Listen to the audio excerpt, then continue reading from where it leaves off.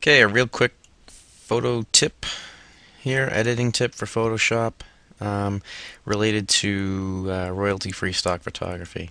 Got this picture a few months ago back during the windstorm here in New Hampshire. We had power was already out, but unfortunately these folks here crashed into the electrical transformer, underground electrical transformer. Actually took out the phone service and the cable service and then crashed into the transformer, knocking it off its foundation.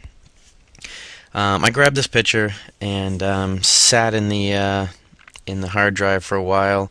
And just the other day, I was going through locating images to send up to iStock and came across this one.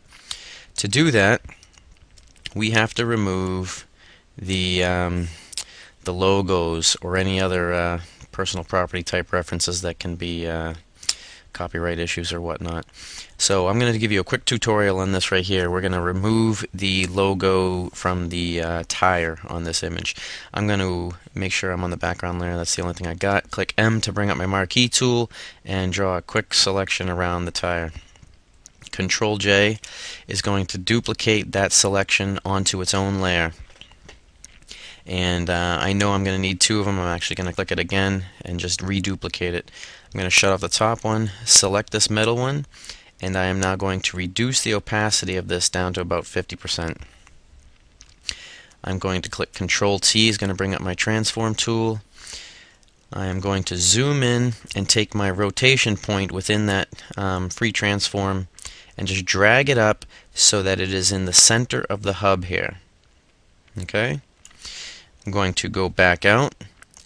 Outside the bounding box is going to change my cursor to the curved cursor, and it's going to allow me to just spin on that rotation point to right about there. I'm going to leave space in between the two layers here so I have painting room. Click Enter to commit that change. Bring the opacity back up. Down here is my mask icon. If I hold the Alt key and click that, it's going to give me a filled in mask. It's full solid black. It hides that entire layer now. Going to change to my brush tool, D to the default colors, and I want white as my foreground color so that when I paint I will start revealing that duplicated layer that I made. I will zoom in here so we can see what we're doing and reduce the size of my brush just a little bit and just paint away. Just basically it's like I'm erasing the letters. I don't have to go nuts about trying to stay in any kind of lines or whatnot, because using the tire itself I've been able to not have to worry about that. I accidentally just clicked the button right there and it didn't matter. Again, here I'm going to click X to change my colors because I accidentally went too far over here.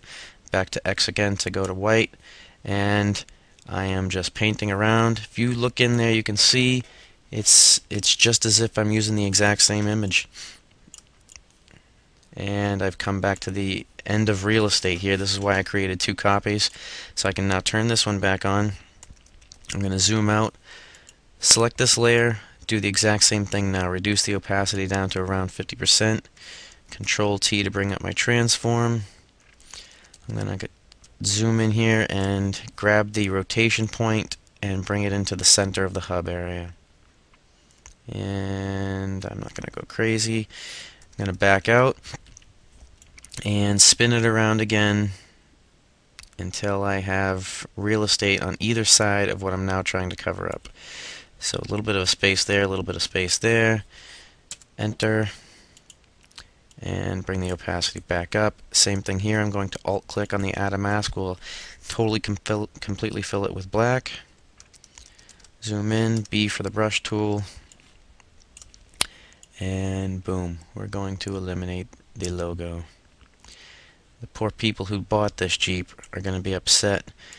They spent probably $160 a pop on these tires, and I am turning them into generic black walls for them. Okay, let's back out real quick.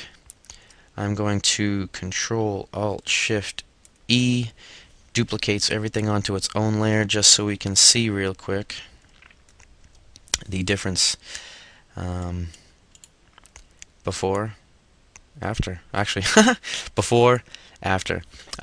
Real quick, the other things we would have to do on this is obviously remove the Jeep logo from the center of the hub, and I would actually remove, or will remove, the markings on the electrical box too.